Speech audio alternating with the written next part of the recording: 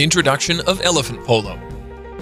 Welcome to another episode of Sports Encyclopedia series, where you can learn about every single game that's ever existed on planet Earth. Today in our Sports Encyclopedia series, we talk about Elephant Polo, so let's begin.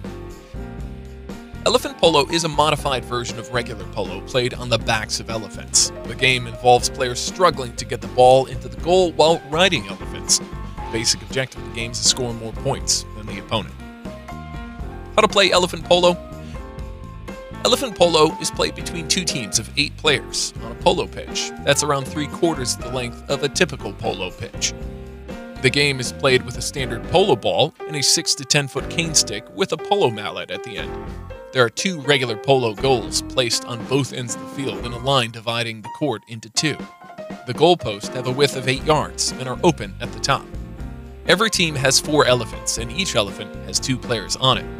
One player rides the elephant while the other player sits behind him directing the rider.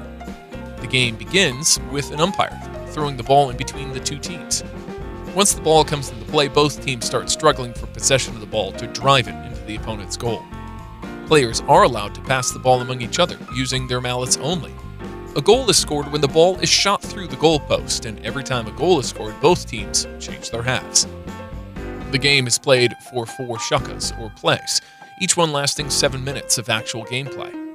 There are a total of 3 umpires that oversee the play. How to win in Elephant Polo? The team that manages to score the most goals in the given duration of time is declared as the winner. If a match is tied, another shaka is played in which the goalposts are widened and the first to score wins. If you like the video, hit the like button and don't forget to subscribe to our YouTube channel.